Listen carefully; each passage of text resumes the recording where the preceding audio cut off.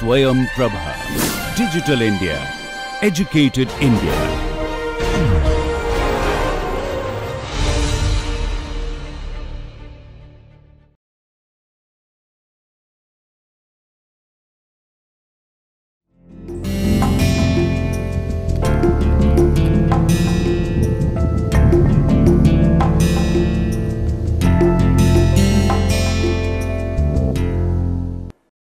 Okay, today we will be talking about the linear control of manipulators, and in the last class we looked at sensors, and before that we talked about kinematics and then dynamics. So today we will continue with linear control, that is using sensors, actuators, how do we actually control a system.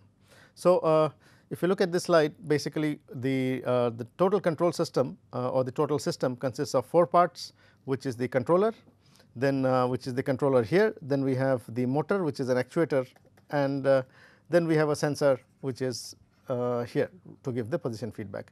So it consists of, number 1 is the controller, the second part is the actuator, which is a motor in this case, then there is a sensor which is for feedback, which is an optical encoder in this particular case, and then there is the process model or the actual link. So the process model here in our case is a link, and this is in closed loop control system. Okay. So essentially what we are saying here is that every joint of the robot link is independently controlled. That means every joint would be having one pair of an actuator, there would be the link, and there will be a sensor, which is in closed loop feedback control.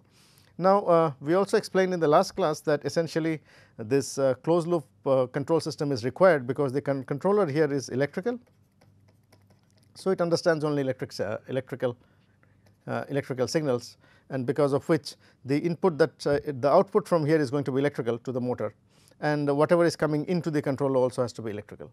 And we also explained that an actuator essentially means an actuator essentially converts energy from one form to another. So in this case it is converting the electrical voltage to a mechanical motion. So the motor is rotating, and then the link is moving in this direction, or if it is a robot link, it can move also like that. Okay. Now when it is moving, this is mechanical energy, so the mechanical energy has to be converted back into electrical energy, and that is the function of the sensor. So sensors and actuators are essentially inverse of one another. Now let us look at very briefly at what we had studied. We had said that the position sensor is essentially an encoder, and we also explained the working of an encoder.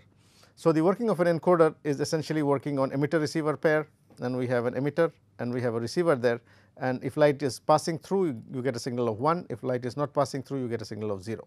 So essentially it is 1 0 1 0 in that sequence, and from this we can find the position, because we know what is the distance in terms of theta between any of these two bits. So I know what is theta, so essentially we can find the velocity d theta by dt, and the second derivative of that we can find as the acceleration of theta double dot, right. So this theta dot, and we can also find theta double dot. So using the encoder we can essentially find the position, velocity, and acceleration. So this is the sensor that we are going to use, which is most commonly used, and the actuator here is a DC motor. So we are familiar with how DC motor works. Essentially if we give a voltage, what would happen is it will generate a magnet, so the voltage going through these coils would generate a magnetic field, and this magnetic field is going to interact with the magnetic field of the permanent magnet, and there will be a resultant motion. There will be a resultant torque, and that resultant torque is going to rotate the motor. Okay. So in our actuator sensor that we are talking about here, essentially we can say this is a DC motor, okay, and my sensor here is an encoder. Okay. And the robot link is a robot link, it can be rotating type, it can be prismatic type. Okay. And controllers, we will come to controllers or microcontrollers later.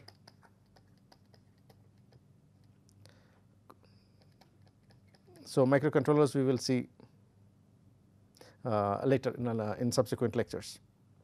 So here let us talk about the basic structure or the basic layout of the control system. So we have, if I draw it here, we have a robot link, and it has a number of joints, and there is an end effector here. So this is my base, and this is my end effector at the end. Okay. Now every joint of this has independent joint unit, which is consists of a motor. So there is a motor here, there is a gear, and there is an encoder at the back, and this is connected to the controller, which can be a PC or it can be a microcontroller. Now, each independent joint control basically means that each of these joints will be having one unit of this motor, gear, encoder, and here also there is one motor, gear, encoder. So, there is a motor, there is a gear, there is an encoder there, right. Now, fundamentally what we understood from our dynamics when we studied a couple of classes back. Now, our dynamic equations basically showed us that the dynamic equation can be written of the form the torque, joint torque, which is coming here, is equal to 3 components, which is the inertia term, which is inertia into so it is inertia into the acceleration, plus it is c theta and theta dot, which is the Coriolis centrifugal, plus gravity term, okay, plus external forces, which is external here, right. So, essentially we say that the total torque acting at a joint is made up of the inertia torque. So, this is my inertia torque, then there is Coriolis plus centrifugal forces, plus there is gravity, and here there is gravity. Now, what does this equation tell us? This equation basically tells us that the total torque would depend on theta, it will depend on theta dot and theta dot double dot at the joints. And when we looked at our study of statics, we also saw that whatever force is acting there is going to come backwards like this, and so it will be reflecting onto this joint, then this joint, and velocities tend to propagate in that direction. So, this is my theta which is going in this direction. Okay. So, in this robot arm, what we find is that the velocities propagate from the end from the base to the end effector, and the forces propagate from the end effector to the base joint.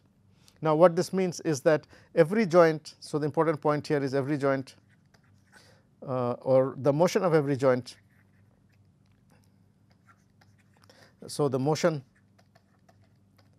of every joint affects the other joints also, affects all the other joints. So, the motion of every joint affects all other joints. So, this is something that we need to understand and we need to realize essentially from our dynamic equation.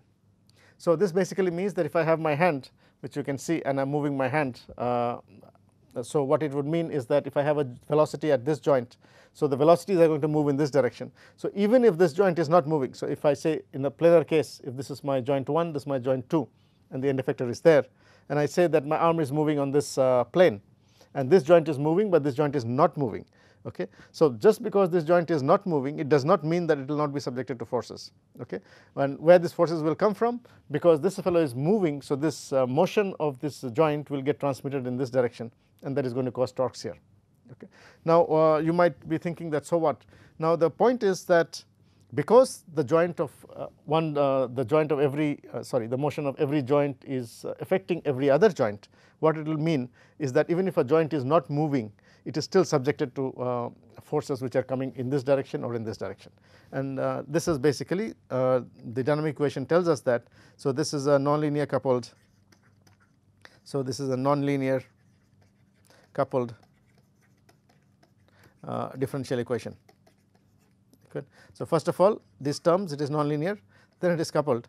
Essentially, it means that every joint affects every other joint, and because of which it is coupled. Okay. Now, so what makes robot control very difficult is that this is a nonlinear system, and it is a coupled system, meaning every joint is affecting every other joint, and control becomes very difficult. So, control is actually what we call a multi-input, multi-output system. There is multiple inputs because velocity of every joint is affecting every other joint. So, there are multiple inputs which are coming, and it is a multiple output system. So, in reality it is a multi-input, multi-output system. Okay. And this is something which makes robot control very difficult. But to make it simple, what we do is we make the assumption that this is a single input, single output system. Okay. So, this is an assumption that we are making. Okay. Please note that when we say linear control, in reality this system is not a linear control system. Okay. It is a nonlinear coupled differential equation, and hence it is not a linear control system, but we make an assumption by saying that this is a single input, single output system, and we say it is independent joint control. So, the word used here is independent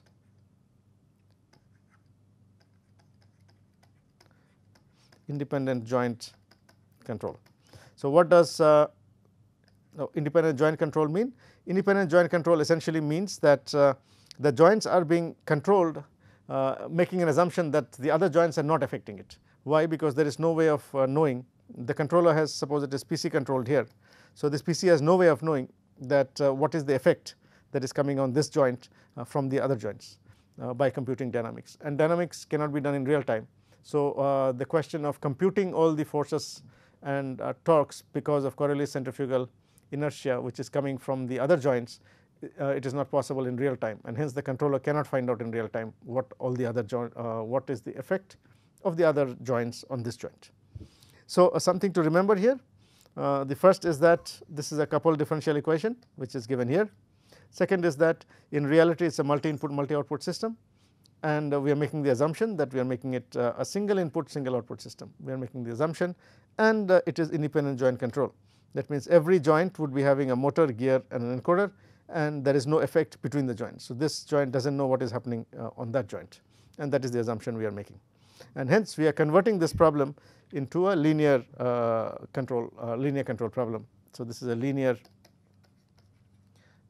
control problem. Okay. So, this is a simplification we are making because control of the nonlinear system is extremely difficult. Okay. So, now let us look at this now. So, this linear control problem is an approximate. So, this is essentially an approximate method because the actual problem is nonlinear, and we are simplifying it and making it into a linear control problem. Okay. Now, let us write the. So, at every joint here we have a joint here. So, let us assume that every joint can be replaced or can be represented. So, a joint can be represented as having a mass, okay. It has some stiffness and there is some damping. Okay. So, I am making the assumption that the joint has mass. You know, the joint has mass, it has some because it is a rigid body. So, it has some mass. Now, it is not perfectly rigid. So, it has some stiffness or it has some K. Okay. So, there is an M, there is a K. Now, K is like a spring. You know, in reality there are no perfectly rigid bodies. So, the link will have some flexibility. So, if the robot link is very long, what would happen if I put a weight in here? It is going to deflect about the joint. Deflection is there, it is very small, but it is there. That I am going to replicate by my stiffness K, and that is friction. So, my friction is what we call as B. So, let me call this an MBK system. Okay. So, this is mass, this is stiffness, this is friction at the joints. And we can replicate this, making it very simple to understand that we have a mass, we have a spring and we have a damper. So, this is my mass spring damper model MB and K model. Okay. So, this is an MBK model, and the equation of motion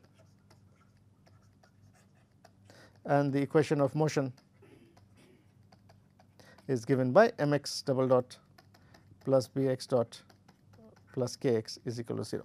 So, if you draw the free body diagram of this mass, then what are the forces which are acting? One is the inertia force which is there because of the mass, then there is a spring force and there is a damping force. So, when we draw the free body diagram and write out the force balance equation, it will come as this. So, this is my equation of motion. Now, the solution of this equation of motion is a time function that specifies the motion of the block depending on the initial conditions. Okay. So, how this is going to move would be determined by the solution of this equation, okay, depending on the initial conditions. Now, how the system is going to behave, okay, or what is the characteristic motion? The characteristic motion is what I mean is, suppose I were to push this a little bit. Suppose I am going to push this block a little bit and leave it. Suppose I push it a little bit here and I leave it. So, it has come to this green position. It was here, it has come here. Now, how is it going to behave or how is it going to move is the characteristic motion. Now, you can visualize that there is two terms here, one is a K, okay, the other is a B. Now, K is a spring stiffness and B is your damping. So, depending on whether you have a very soft spring, so the spring can be soft or it can be very hard, depending on whether it is a hard spring or a soft spring, it will oscillate in that particular fashion. Okay. So, if it is a very strong spring, it is not going to oscillate much. If it is a very weak spring, it will start oscillating a lot. So, B is friction. So, if there is a lot of friction, what will happen? The motion is going to be very sluggish. Now, if there is very low friction, then it is going to move very smoothly. So, depending on the values of K and B, this is going to behave in a particular way, and the solution of this equation depends on the characteristic equation. So, if I write this as equation number 1, let me write this as equation number 1.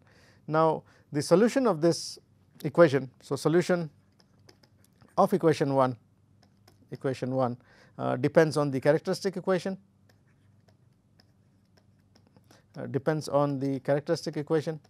and how do we get the characteristic equation? We take the Laplace transform.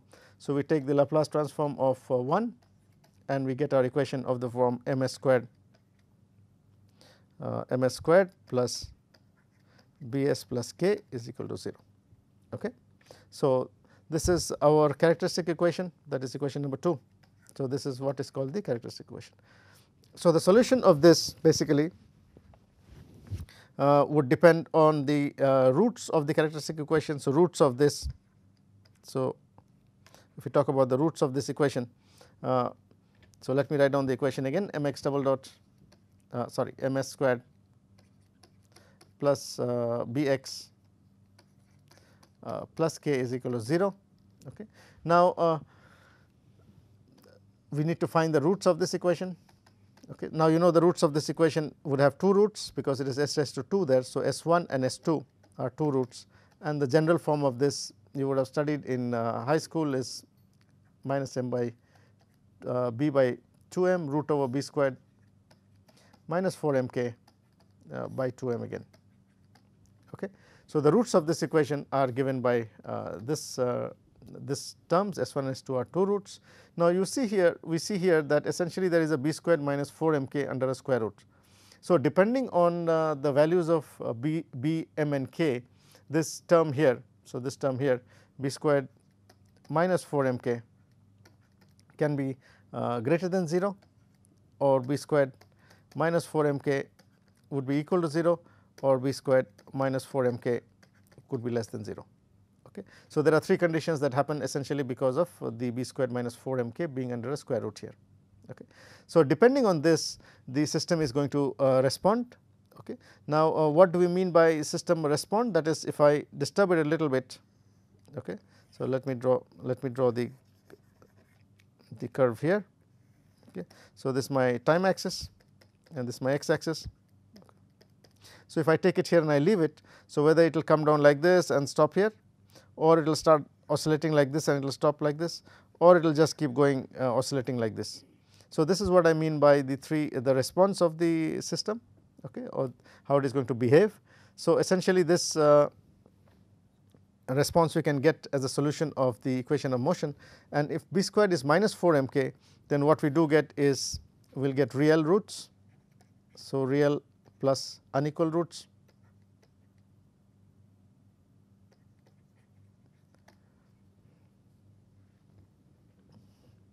and in this case we are going to get, and this is basically called overdamped system. So, in overdamped system it is going to behave, it is going to be very, very sluggish, it will come like this and then it will stop, it is not going to oscillate much. This is real and equal roots, real and equal. So, real and equal roots would mean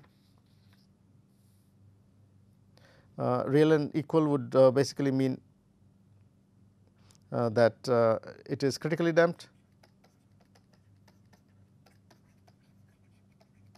and this one we are going to get complex roots, this is underdamped.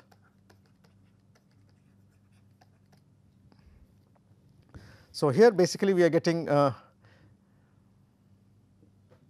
we are seeing that we get 3 kinds of behavior. The first kind of behavior is this, second is this, and third is that. Okay. Now, out of this, if I were to mark it here, so this one is the overdamped system, which is number 1, which has moved very slowly and has come to rest. The second one is real and equal roots, that is critically damped system, where we are getting this kind of behavior, which is number 2, and the oscillating one is the one which is imaginary, roots are having complex roots. This is my underdamped system. Okay. So, depending on the values of b squared minus 4 m k, we are going to get a particular way it is going to behave. Okay. So, in terms of control system, which behavior do we want? So, normally we would want the system to behave in a critically damped fashion. So, basically we want number 2. So, we want basically that b squared minus 4 m k is equal to 0, or from here we can also write b squared is equal to 4 m k. Okay. And it will be called critical damping of roots. So, the system is going to behave like this. So, it will come like this, it will oscillate a little bit and then come to rest like that. Okay. Now, so this is the basic way the system is going to behave. Now, in this equation we saw that there is no external force here. Okay. So, there is no actuator, it is just the link or just the joint. Now, if I add an actuator, so joint plus actuator, I add an actuator also, what the actuator will do is it is going to give some force. Okay, in this case, in the case of a link, it is going to give some torque. So, now let us see that in our system we have the spring mass damper system plus we have an actuator there. So, our system will look something like this. Okay, so, this is my M, this is B, the damping, and this is my friction here. Okay. So, now this is my force F, and so this is my force F, this is M, this is B, and this is K. Okay. Now, the equation of motion, if I write, it is going to become mx double dot plus bx dot plus kx is equal to the force F. Okay. And what we are trying to do now is that if I want to move this, okay, so the position regulator would the first kind of control system we are going to design is called a position regulator.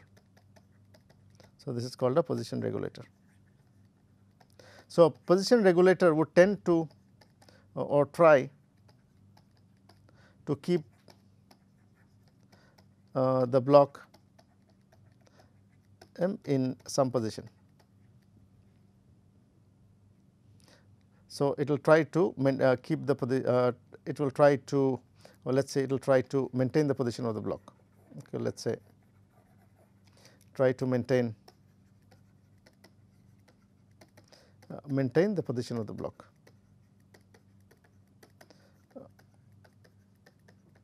Of the block M. So, this is the simplest and it is called a position regulator. So, what it does is essentially it will try to maintain the position of the block. So, now let us talk about control. If you are trying to control this, what is control here? Control is trying to maintain the position of the block. Okay. And what is the basic definition of a control system? A control system is we need to find out a suitable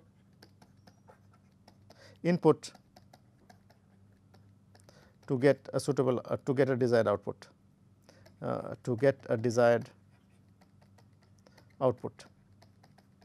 Okay. So, the basic definition of a control system is that a control system tries to find out a suitable input to get a desired output. In our case, what is the suitable input is F, the actuator is giving, and what is the suitable desired output is it should maintain the position of this fellow at X. Okay. So, now let us say that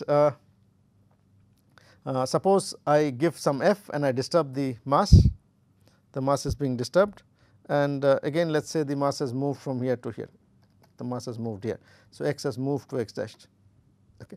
Now, how much force is required to bring it back would depend on what.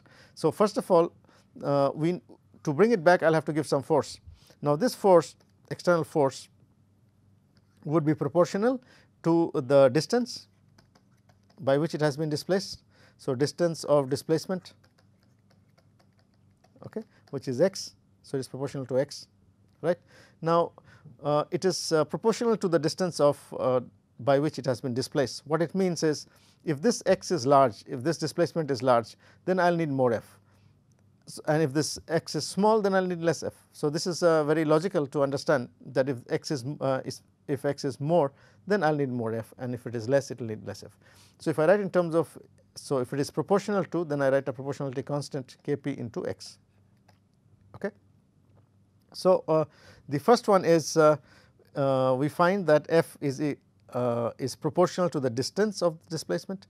Now, this is not enough. Force has also to be proportional to the velocity of motion, the velocity, okay, which is x dot. Okay. Why it has to be proportional to the velocity of the motion? Because essentially when this is moving, you can understand that if it is proportional only to the distance, the moment distance becomes equal to 0, what would happen is the velocity is still not 0 because of inertia. Okay. So, the block will just go forward. So, if you are trying to stop it at some location, you will not be able to stop it essentially because once it comes to that location, x becomes 0, but then the system has inertia, the mass has inertia. So, it will simply go forward or it will go backward. Okay. So, if depending on the direction of the force. So, in order to ensure that as it is coming closer and closer, the velocity should keep decreasing or the force keeps decreasing. Okay. So, for that we use a second term where the force applied is proportional to the velocity of motion, and this is equal to k, we can call it kb, no, let us call it kd. So, kd into x dot. Okay. So, this is what we call by the proportional control. This is proportional, okay, and this is my derivative control. So, it is important to understand why are we using both P and D, why one is not enough, because it is very logical that the force should be equal to the displacement. Okay. Large displacement means large force, but the moment this displacement becomes equal to 0, the system will not stop because of inertia, because of which we have to add one more term, which is the derivative term, which is given by kd into x dot. So, this is in general what we call by our PD controller at the simplest level. Now, if I take this and put it in my equation, so f is equal to minus kp into x minus kd into x dot. Okay. Now, if I take this and put it in equation, let us call this my equation number 1, sorry, this is equation number 3. So, putting this in equation 3, what we do get is mx double dot plus bx dot plus kx is equal to minus kp into x minus kd into x dot. Okay. So, we have x and x dot on the left hand side and right hand side. So, I bring these two terms. So, these two terms I bring them to this side. So, these two terms containing x and x dot, I bring them on the left hand side, and what we get is mx double dot plus x dot into b plus kd plus x into this is k plus kp is equal to 0. Okay. Now, from here what we do is I write this, I simplify this further and write this as b dashed. So, b dashed, this full term I am going to write it as b dashed into x dot plus k dashed into x is equal to 0. Now, why are we doing it like this?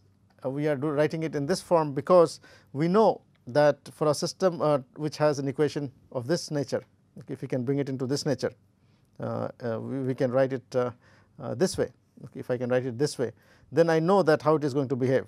It will depend on the characteristic, the roots of the equation will depend on the characteristic equation, which is this, and then depending on these conditions, I know how it is going to behave. Right? That is the reason we bring it there. And here we have also said that essentially I want to make it critically damped. So, if the system is critically damped, I know what is the condition required. So, it is b squared minus 4 m k is equal to 0 or b squared is equal to 4 m k. Now, something to note here is that there are two unknowns here.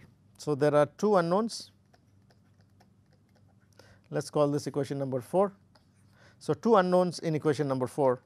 What are the unknowns? Kd is an unknown and Kp is an unknown.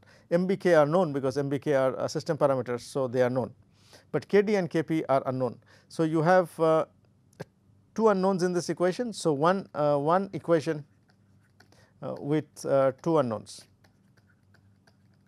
Okay. So, which means that there is nothing like what is the exact value of Kp or Kd, okay, because you have only one equation and two unknowns. So, it can have multiple solutions now.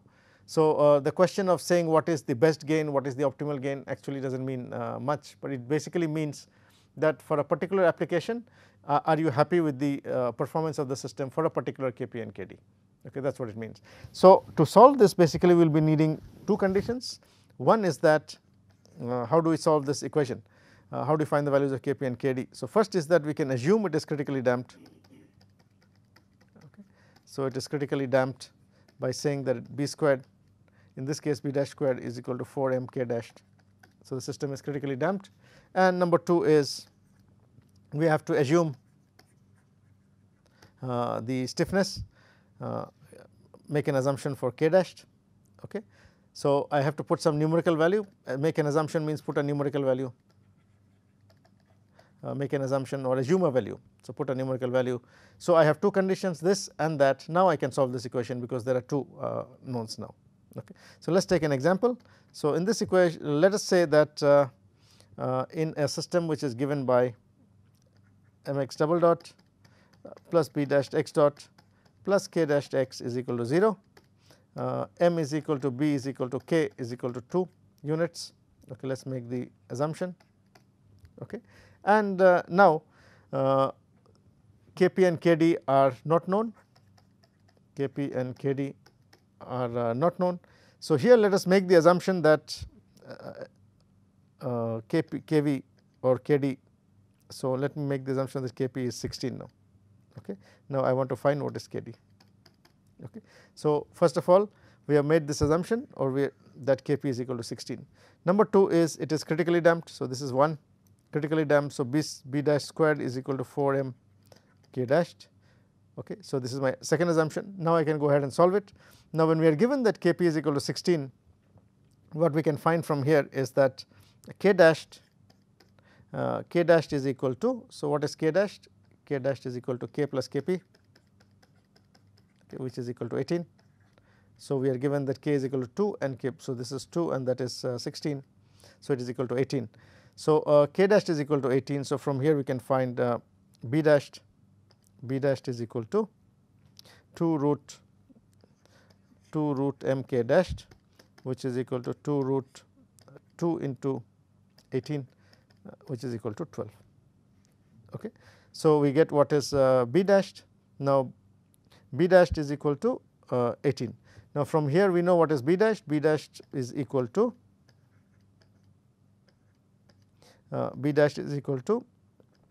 b plus Kd, right. So, which implies that Kd is equal to b dash minus b, which is equal to 12 minus 2, which is equal to 10. Okay. So, what we find is that Kd in this case is equal to 10 and Kp, our gain, is equal to 16. Okay. The other parameters are not all known. So, now how do we proceed? So, Kp, what we did find is Kp is equal to 16 and Kd is equal to 10. Okay. So, what we do is we put it in the equation, in our equation, and then we find the response of the system, response of system. Okay. So, suppose now my system is behaving like this. Okay. Okay. Suppose my time response is like this. This is t, that is my x. For a given value of Kp and Kd, it is behaving like this, and I am happy with the system. So, if you are happy with the performance of the system, then we can say that this is acceptable. Now, if you are not happy, for example, you want it to respond faster, you want it to do like this, okay, then what we can do is we can increase Kp. Okay. So, try another value of Kp, for example, Kp is equal to 20, then find Kd again, and then again draw it and see if you are happy. So, when we do this method iteratively, this is basically what you call by tuning of motor or tuning of a controller. So, essentially we use different values of Kp, find what is Kd, look at the response of the system. If you are happy, is great. If you are not happy, then you change the values and do that again. So, this is basically what is called tuning, and nowadays we have software which can do auto tuning of control systems. Okay. Now, something that we noticed here is that this in the way we wrote our equation, mx double dot plus b dashed x plus x is equal kx is equal to f, okay, that there are some parameters here which can vary. For example, we saw that this b, this friction and damping, and there is inertia. So, there are 3 parameters here. So, there is mass, there is damping, and there is friction. Okay. So, 3 parameters are there on the system. Now, suppose to make our control system easier, if I can reduce this. So, what I am trying to do next is reduce to a unit mass system. such that I will need to control only a system which is having a unit mass, and I am going to reduce this control system into two parts. One part is called the servo part and the other part is called the model part. Okay. So, the model part are the ones that will contain the MBK parameters. So, if there is any change on any of this, it does not matter, it does not affect the servo part, and servo part is the one that has the KP and the KDs. Okay. So, I am basically going to partition my control system, and this is what is basically called control system partitioning. So, this one was a position regulator, now we are partitioning it and we are saying this is a partitioned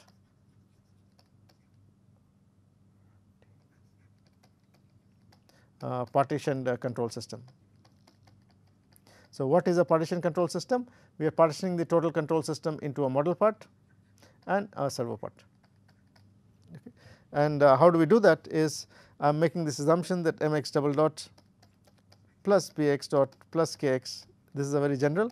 So, b dashed I am replacing it by b, it is a general term. I am going to replace f by two terms now, m into f dashed, sorry, let us call it alpha, alpha plus beta, where alpha is equal to m and beta is equal to kx plus bx dot.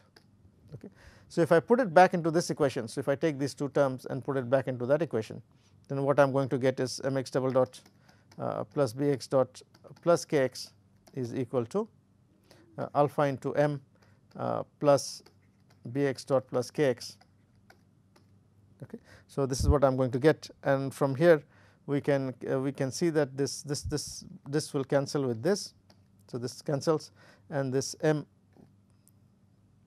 sorry, this is alpha is equal to m, sorry. So, this is m into,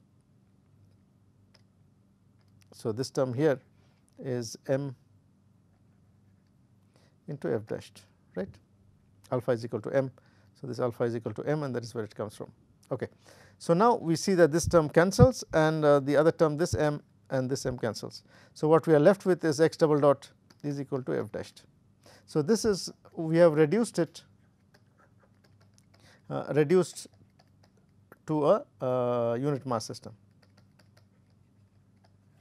So, this means that we are trying to control only a unit mass. Now, this f, we have to give a suitable f so that we are able to move the unit mass in any way that we want it to move.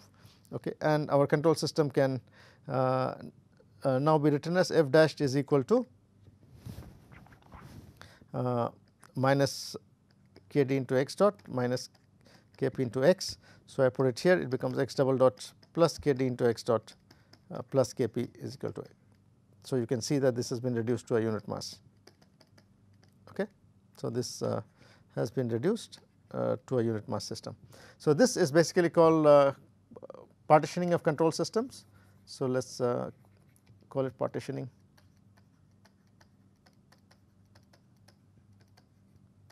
Partitioning of control systems or partition control system, which means the same thing, and we basically partition it by replacing this f with an f dashed, and the advantage being that it is reduced to a single mass system now.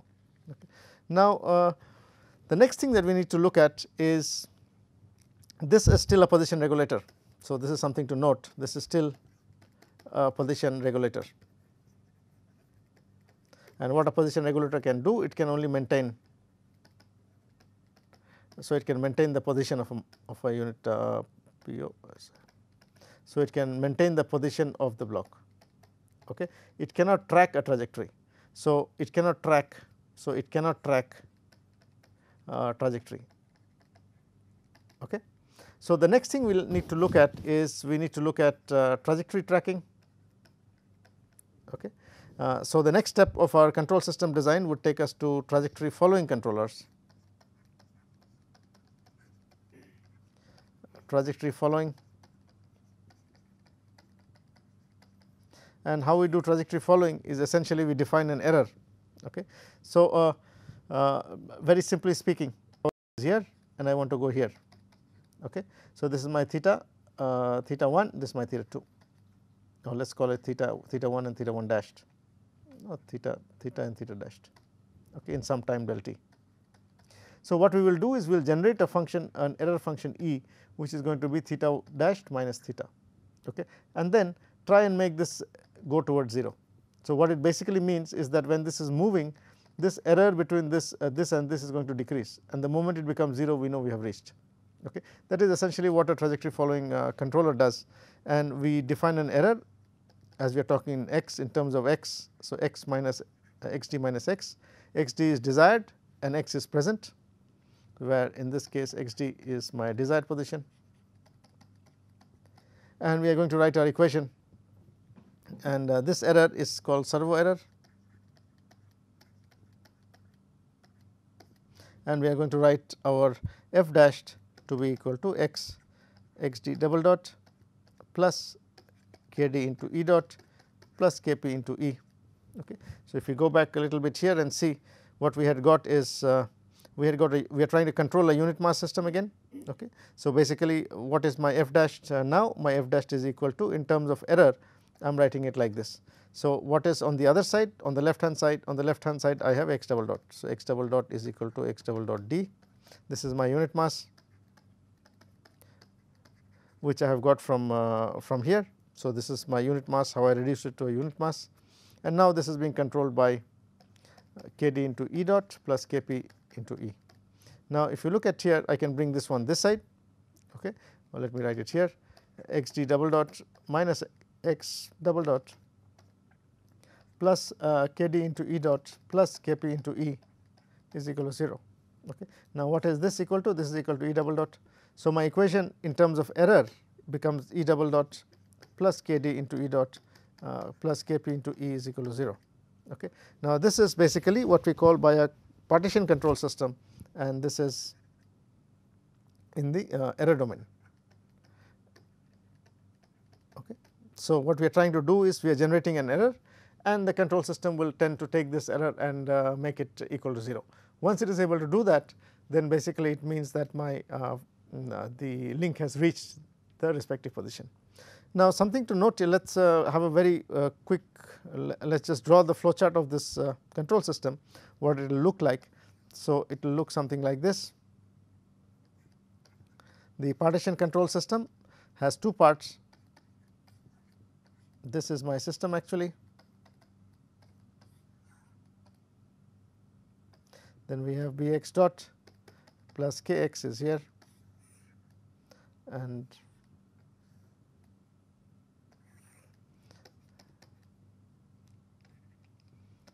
Kd and Kp are here.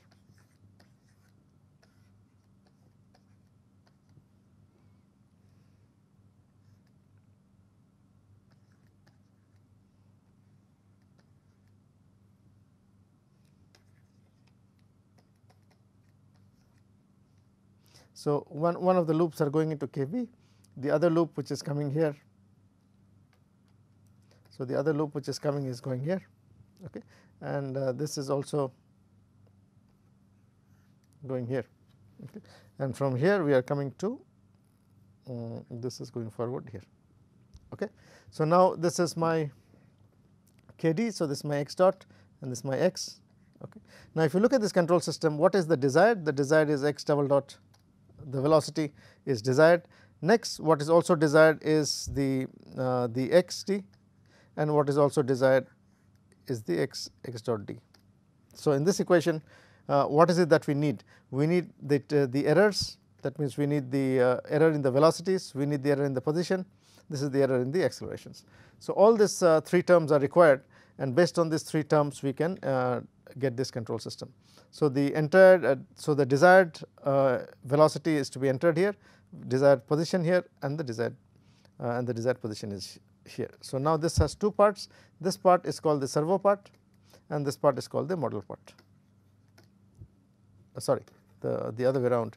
This is called the model part, and this is called the servo part. Okay. So, now you can see that it has been decoupled or it has been partitioned. So, this has been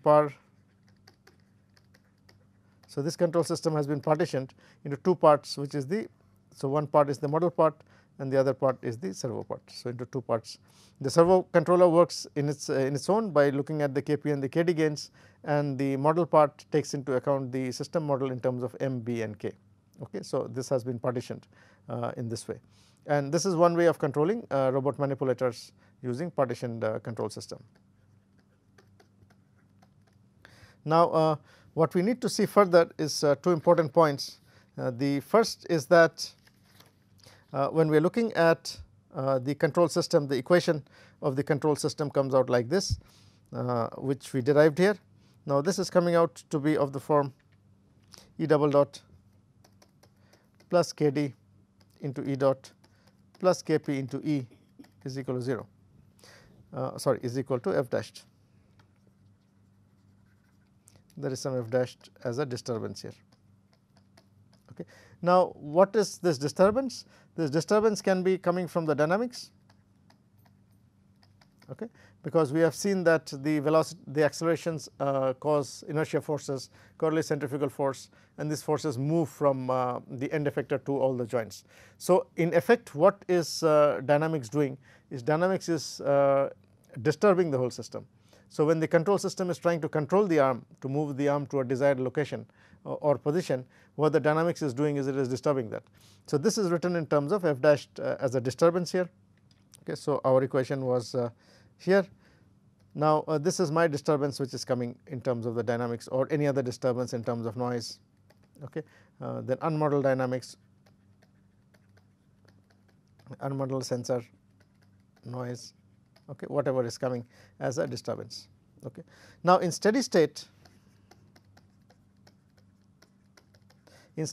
we know the system is at rest and E double dot is equal to E dot is equal to 0, okay, in steady state. Okay. Now, this disturbance is never equal to 0, because whatever you do, this disturbance will never be equal to 0. Okay. So, this disturbance is always there. The other, so this is one in steady state. The second is this f disturbance, we say it is bounded.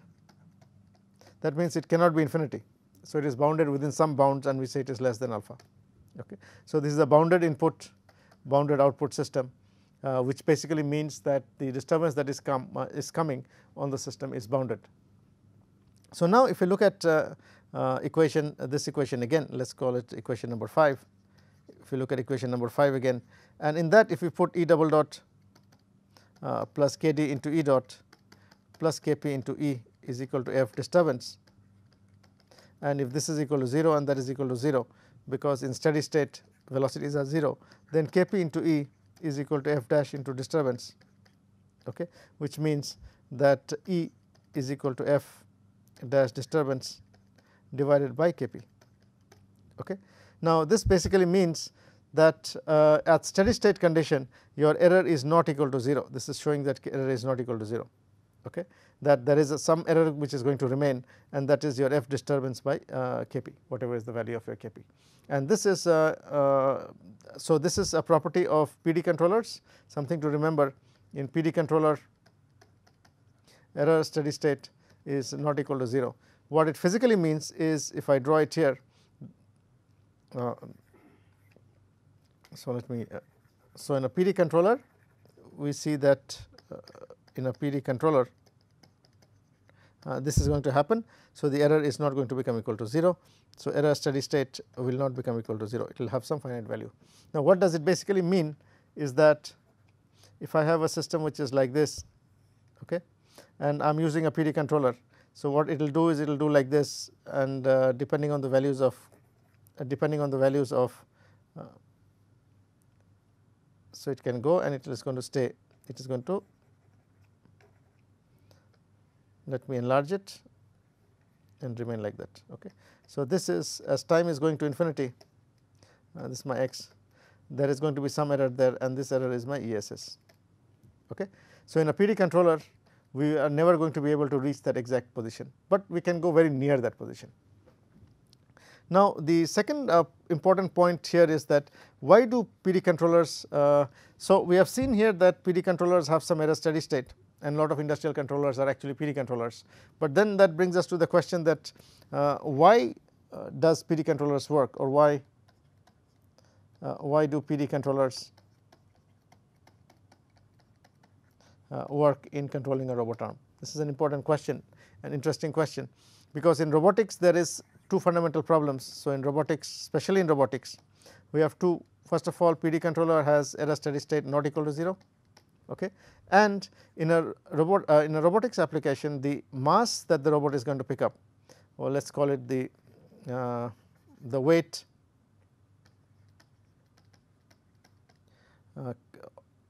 that the robot can pick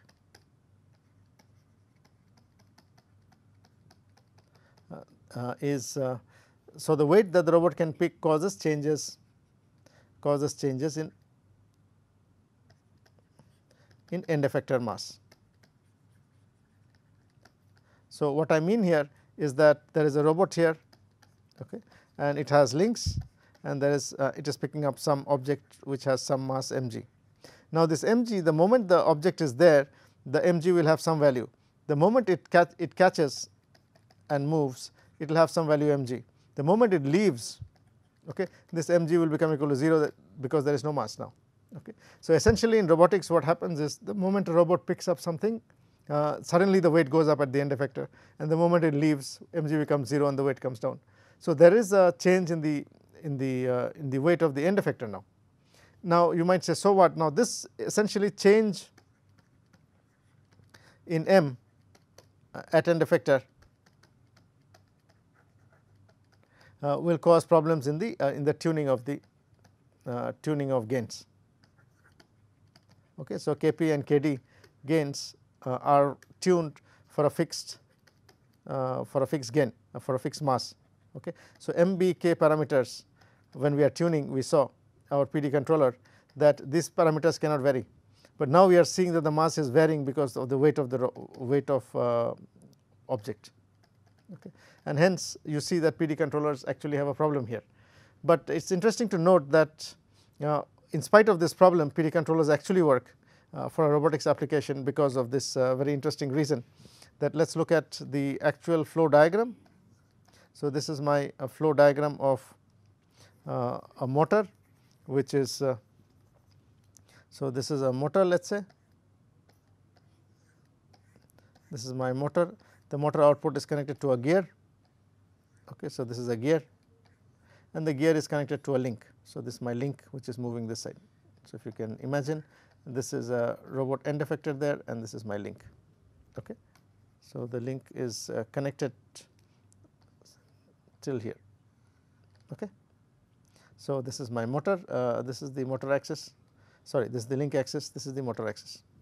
Now, we know that the motor has a motor inertia Jm, this is my motor angle, and this is my motor damping which is there. Let us say that K at the moment is equal to 0 because stiffness is very, very small. Okay. Now, there is a gear here, okay, and the output of the gear is going to become, so this is my motor theta L, and this is my JL and theta L. Okay. Now, the motor is producing a torque tau m. This torque is rotating the motor rotor, then is getting multiplied by the gear ratio, which is zeta, and then is going to the other side.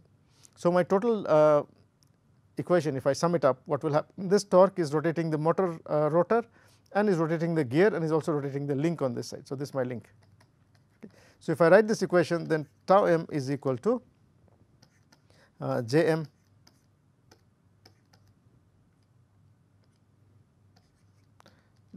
is equal to Jm into theta m double dot plus Bm into theta m dot plus 1 by gear ratio. This gear ratio is coming in between here. So, this whatever torque is going on this side.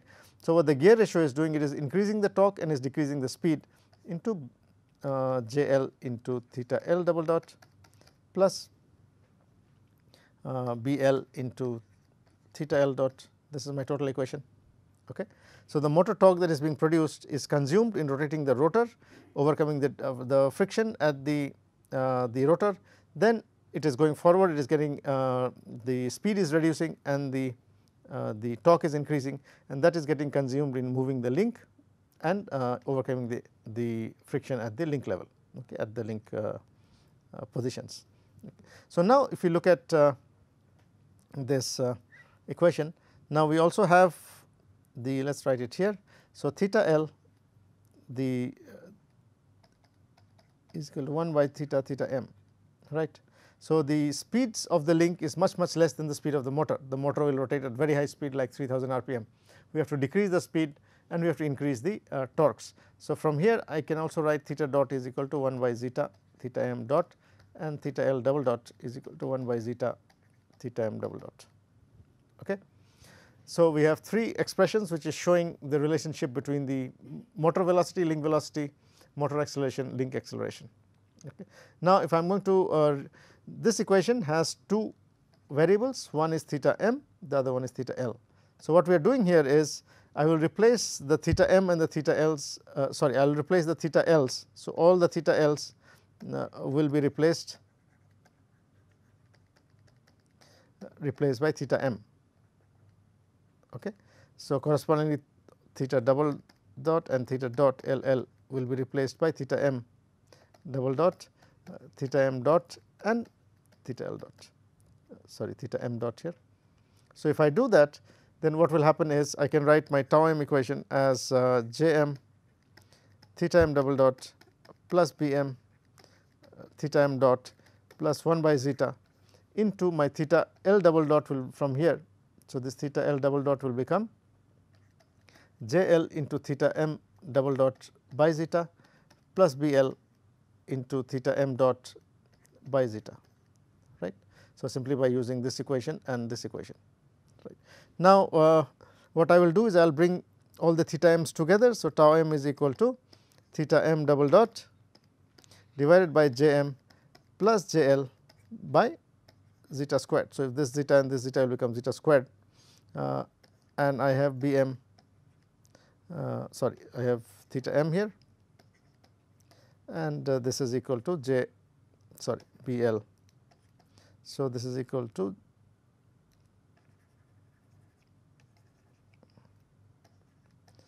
B m plus B L by zeta squared. Okay. Now, this is a very important equation, and it is a very important and very critical equation, in the sense that this is showing us that essentially what is happening here is that we said that when the robot picks up an object, okay, the mass of the end effector is going to change, okay, the weight because of the object being there now. So, the tuning of PD controller should not actually work, because PD controllers have been tuned with a particular m, and if you change the m, then the controller is going out of sync. But what it does, what does happen is that you see that the gear ratio is coming in the denominator here. So, if my JL, which is the link inertia, so JL changes, then the change of JL is divided by the square of zeta squared. So, what would effectively happen is the effect of the change of the mass of the link will have very little effect on your motor side, on the motor side. So, here if we have a mass mg, which is at the end effector, and suddenly the link goes up, suddenly the mass of the link goes up, but what would happen is this change in mass is divided by the square of the gear ratio. So, which will basically mean the net effect here is negligible. So, the net effect on this is very small.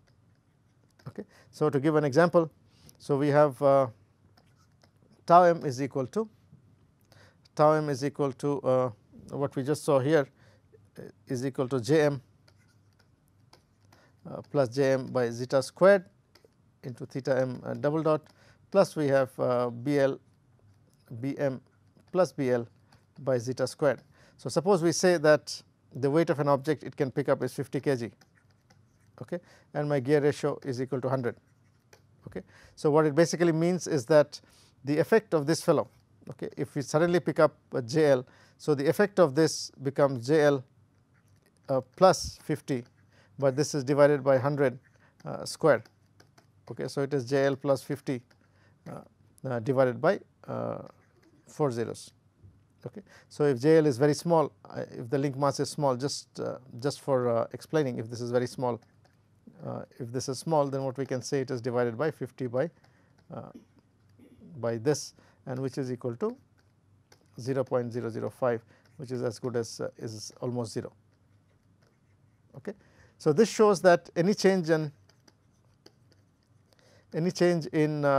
end mass does not affect the PD controller.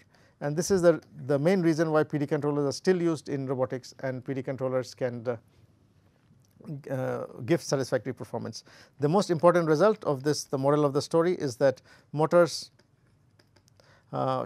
plus gears should be used. If you do not use gears, what will happen is, if your gear ratio becomes 1 or your gear ratio becomes 0, then your PD controller will go out of sync. So, this basically means that in our independent joint control, when we started off today, we said the motor must be having a gear sitting in front, and if you look at any motors, you will find that there is a gear in front. So, with this we end our discussion on linear control systems. Thank you.